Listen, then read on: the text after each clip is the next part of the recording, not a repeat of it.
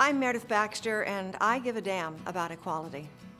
I know for many people it has come as a great surprise that I am gay, but when I came out to myself and my family, I found a life filled with joy, with promise, and an emotional sense of well-being. After many years of living in the majority, I also discovered I now live in the minority. For me, the difficulty was in relinquishing my perception of privacy.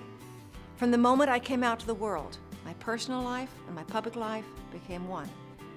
I knew I had to overcome the discomfort and fear because the fight for equality begins with me. It begins with my ability to speak openly, to show the world that gay and transgender people are parents, friends, and co-workers. It begins with our country recognizing that there is no benefit when we label people as other. We're all part of the fabric of society, and that fabric is strong and beautiful.